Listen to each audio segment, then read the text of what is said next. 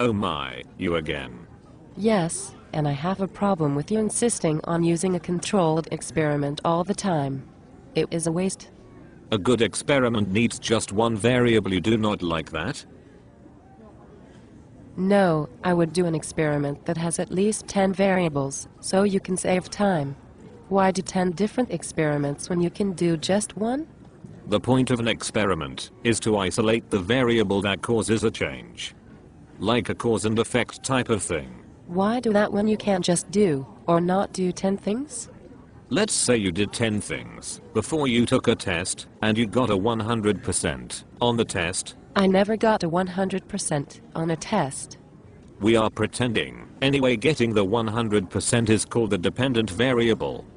That is what happened, or the thing that was dependent on what you did. You mean the 10 things I did before the test?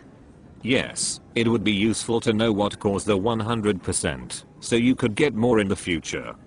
This would be the independent variable, or the thing the scientist, or in this case you, changed. So paying the teacher $100,000 would be the independent variable? Because I think that is why I got my 100%. Yes, the independent variable causes the dependent variable. Or it could be that I copied from the person next to me. Or it could be that I did not wash my underwear.